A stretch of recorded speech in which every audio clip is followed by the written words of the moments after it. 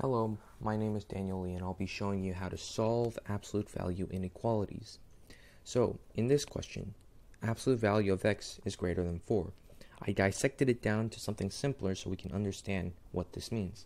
Absolute value is basically what the distance from 0 is. So because this value equals 4, we know that the distance is going to be 4. Now, because this is a quantity of value, and it doesn't matter what direction it's heading towards because it's absolute value and it's a distance, this is a distance of 4. Now, there is another distance of 4 in the negative direction. So 1, 2, 3, 4. Negative 4 is also viable because the distance from 0 to this point is also 4. So what you can say is that if you input the value negative 4, or we can also, if we also input 4 into this equation, we will get 4. Because that's basically the distance from 0 to the point. Now, because we understand that, now we can go on into this problem. Absolute value of x is greater than 4. Now, because it says greater than, but not greater than or equal to, we know that the point, the solution to this inequality isn't going to include 4. So we can erase that. And we put an open circle. That means that it's not equal to it. This filled in dot signifies that it's equal to it, but an open dot does not. So now we know that it's greater than 4.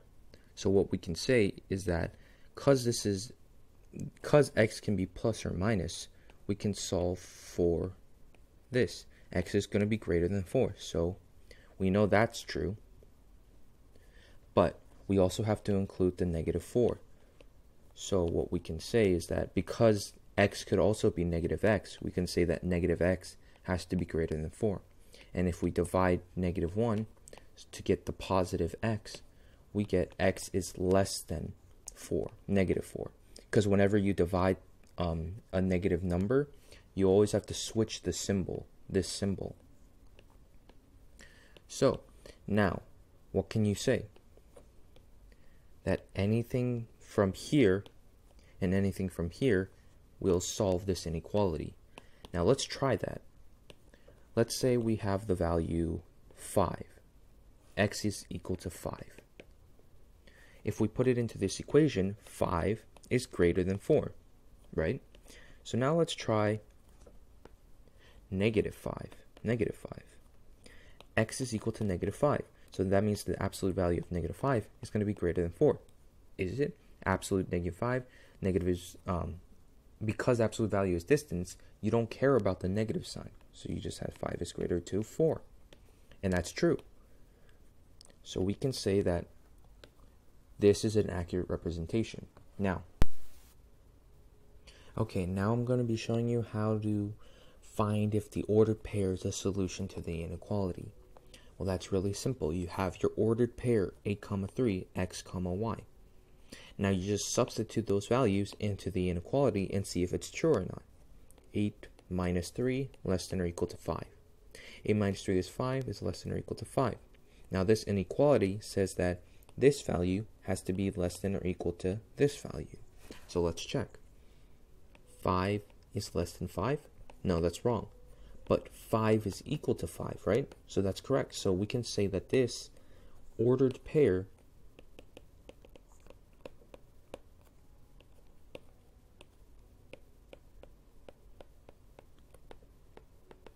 is a solution to the inequality. Now let's move on. Graphing linear inequalities in two variables. Though it looks kind of hard, it's actually really simple. You just got to think of it as an equation. Y is greater than 4x minus 3. But it's much simpler to graph y equals 4x minus 3. Now, we know that 4 is going to be our slope. And we know that -3 is going to be our y-intercept. From that information, we can go about and actually graph this. Y-intercept is where the point where the function crosses this y-axis. So what we can do is we find -3. -3 is right over here. So we know that the graph is going to cross this point. Now we know what our slope is, 4. So we know that it's going to rise by 4 and run by 1. 4 over 1. 4 over 1, that's the point there. 4 over 1, that's the point right there. So we can create a straight line that is the graph of y equals 4x minus 3. Now, because we have our graph, actually, although we have this graph, that's not our answer. Y greater than 4x minus 3 is what we're trying to graph. So, we can't include any of these points on this graph because it's not equal to it. It's only greater than. So how we signify that is, instead of creating a line, we create a dashed line to represent that it's not including that amount. But what amount is it including? It's actually all of this. All of these values from over here are solutions to this. Now, though it seems a little bit impossible, I can show you how that's done by actually adding a value. By using a value from the point. So let's choose 0, 0 because it's the easiest point to use. Now, if you input it into this inequality, 0 is greater than 4 times 0 minus 3. Right? 0 minus 3 is just -3, and 0 is greater than -3. And that's true.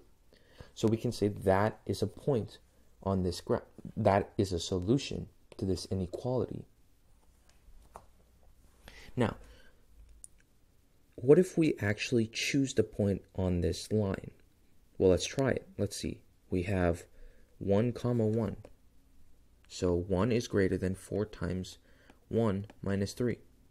4 minus 3 is just 1. Is 1 greater than 1? No.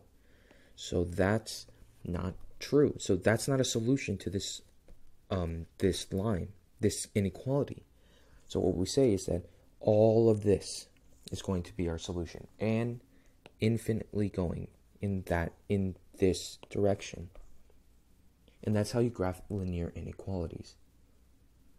Well, that's about it for solving absolute value inequalities, and I hope you have a great day.